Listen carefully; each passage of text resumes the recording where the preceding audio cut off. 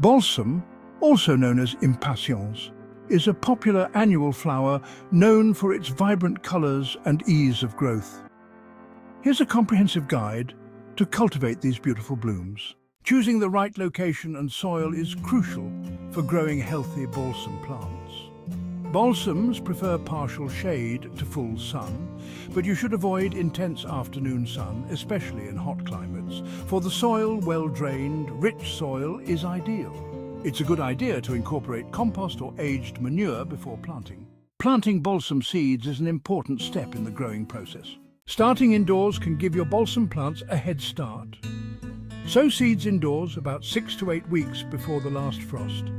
Use seed, starting mix and cover seeds lightly with soil. Maintain moist conditions and place them in a warm, sunny location. All right, let's talk about direct sowing. First things first, wait until the last frost has passed. Then you can go ahead and sow the seeds directly into the garden. After that, just cover them lightly with soil. It's really that simple. Once seedlings have developed several true leaves, harden them off by gradually exposing them to outdoor conditions. Transplant into the garden after the last frost, spacing plants about 6 to 12 inches apart. Care and maintenance are key to healthy balsam flowers. Keep the soil consistently moist, but avoid overwatering. Feed with a balanced liquid fertilizer every 2 to 3 weeks. Regularly remove spent blooms to encourage continuous flowering. Watch for aphids, slugs and powdery mildew and treat accordingly. For abundant blooms, pinch back young plants to promote bushier growth.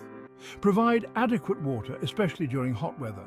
Mulch around the plants to help retain moisture and suppress weeds. Balsam flowers typically bloom from summer to fall. Enjoy their vibrant colours in your garden or use them as cut flowers for beautiful arrangements.